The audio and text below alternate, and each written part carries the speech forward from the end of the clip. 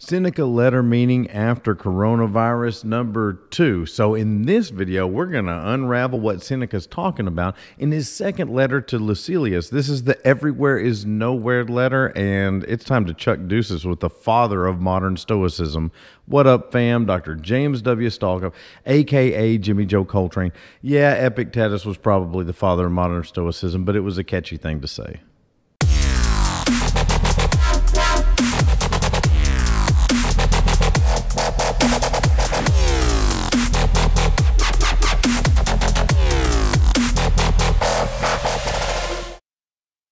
So as a Stoic, the meaning of Seneca's letters are very important to me, and I'm going back and rereading these after coronavirus.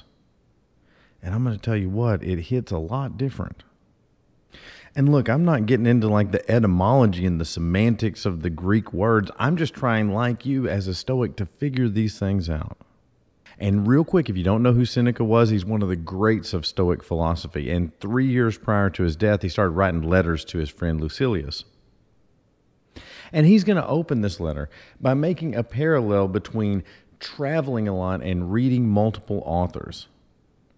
One of the odd things about this letter is he starts off by saying people who travel a lot are unsettled. Now, he's making that statement as a comparison to people who read multiple philosophers. But this letter's kind of odd because he starts cascading justifications for the comparison. So he literally is making an argument and then justifying the argument, but the argument is just a comparison. So watch what he says. And I'm going to read this verbatim. Everywhere means nowhere. When a person spends all of his time in foreign travel, he ends by having many acquaintances, but no friends. So, okay, we got that, Seneca. People who bounce around from place to place probably don't have the same closeness of friendship that you have with your friends. And I think Seneca was kind of like all over, but okay.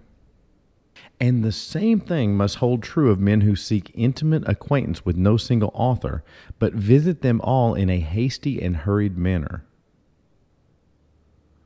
Okay, I see where you're going with this. You're saying like casual knowledge of a philosophy or casual knowledge of what an author is trying to tell you does not really give you a perception of their entire body of work.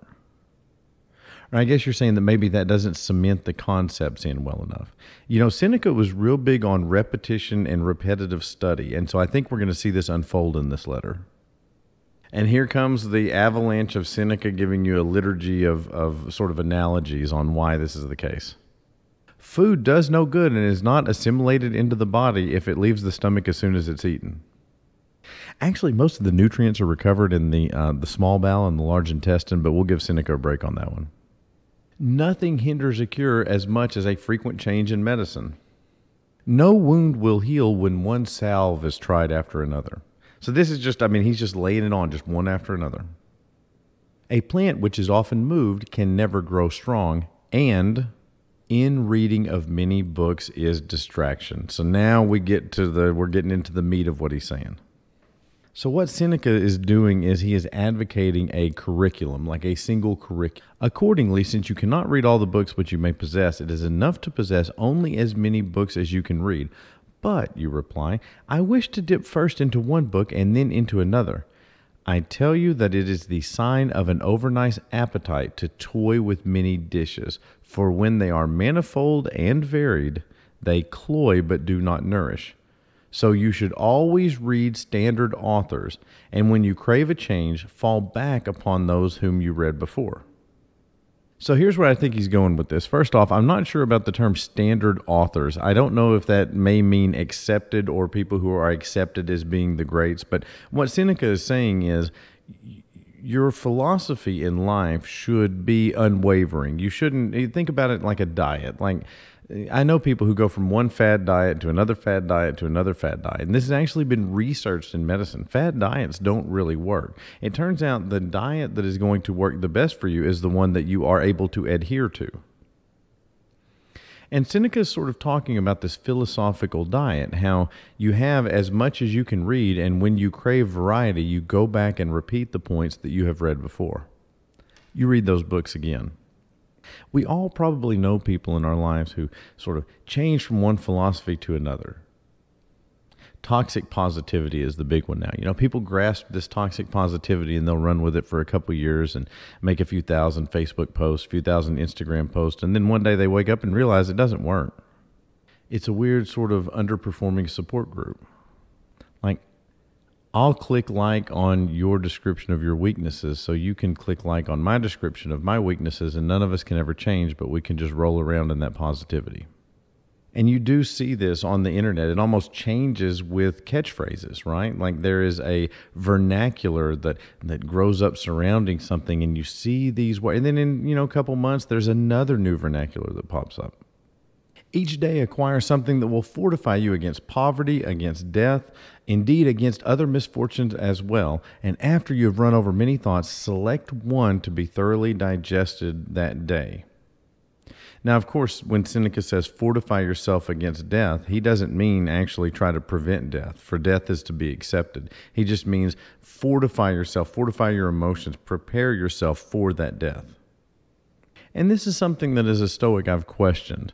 Should you meditate on your mortality daily? So when I've meditated on mortality daily, it seems to have not been as effective as if once every 3 days I take an intense, this is my last day on this earth, I will die tonight. And that sort of mantra to myself seems to bring it into focus, but it's very hard for me to do that every day. Perhaps as we practice our philosophy, we should take one point to solidify every day. So like today might be my sphere of influence, tomorrow might be political beliefs, the next day might be meditating on mortality.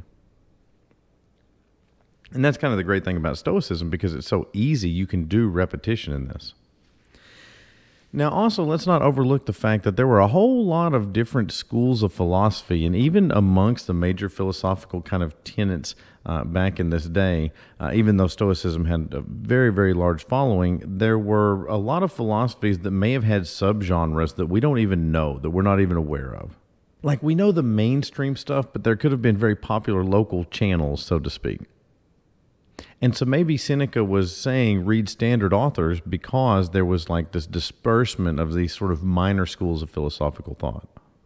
And remember, this was in the time of Nero, but the Roman Empire was going to extend past Nero for quite some time. That's not to say that there weren't a lot of problems, but it's not like Rome is falling to the Gauls at this very moment. So then Seneca's got this beef with Epicurus, and I don't know what this beef is, but boy, he dogs him sometimes. And so he's going to take a little dig at Epicurus and quote him. And this is sort of interesting because Seneca does seem like a real person to me. Like in these letters, Seneca seems like a real person. Like he's going to quote Epicurus, but he's got so much ego that he won't quote him without actually taking a dig at him. So here's the actual language. The thought for today is one which I discovered in Epicurus, for I am wont to cross over even into the enemy's camp, not as a deserter, but as a scout. So he's basically saying, I'm not deserting my beliefs and going to Epicureanism, but I'm going to just poke my head in there and sneak in the enemy's camp and see what they're talking about. So now you feel like this is kind of building up. Okay, we have this thread that's progressing. We're making analogies. And now Seneca is going to entirely shift gears. He's going to go from first gear to fourth gear and get on a completely unrelated topic. This may have to do with mail in the ancient world. So I think what happened was you had to kind of get all your thoughts in that letter because it probably wasn't easy just to mail a letter every day and have it sent to someone. So sometimes when we see this gear shift in these letters, we're like, well, you know, why wouldn't you just text him that later? Well, there's no text message, right? Like, it's very hard to get a letter across town. The gear shift is into the topic of contented poverty, which for me is just a fascinating part of Seneca's thoughts. Contented poverty is an honorable estate. Contented poverty, the overcoming the innate desire to want more and more and more, looking at that hedonic treadmill and saying, yo, I'm not going to walk on that thing. That was considered very, very honorable. The big criticisms of American society right now is every person thinks that they're an emperor and they just happen not to have an empire at this very moment. I read that somewhere and I thought that that's very appropriate. There's not much contented poverty that goes on in America. Not only that, we have highly addictive phone apps that are basically telling us that we can't be content. So real quick, if you like this content, I saw content and I thought about content, click like and click subscribe. This is a brand new channel. I'm uploading 2 videos a week. I don't want you to miss anything. But back to contented poverty. Indeed, if it be contented, it is not poverty at all. It is not the man who has too little, but the man who craves more that is poor. Now think about this for a second. It is not the man who has too little, but the man who craves more who is poor. So a big part of Stoic philosophy is kind of that mind over matter, being able to suppress and overcome your desire to want more. What does it matter how much a man has laid up in his safe, in his warehouse? How large are his flocks? How fat are his dividends if he covets his neighbor's property and reckons not on his past gains, but his hopes of gains to come? Do you ask, what is the proper limit to wealth? It is first to have what is necessary, and second, to have what is enough. So you take three great Stoics, Epictetus, Seneca, and Marcus Aurelius. If you had to do a top three, it's hard for me to believe that most people wouldn't lump those people into the top three. Marcus Aurelius, when he lives, most powerful man in the world. Seneca, one of the richest men in all of Greece, and Epictetus, a slave, yet all shared the same philosophy. We are bound in this mortal form to live by comparison. And comparison is the thief of joy. And if we are to meditate on something today, perhaps meditation should be on the fact that we most likely have enough, but we don't look at it that way. Thanks for watching.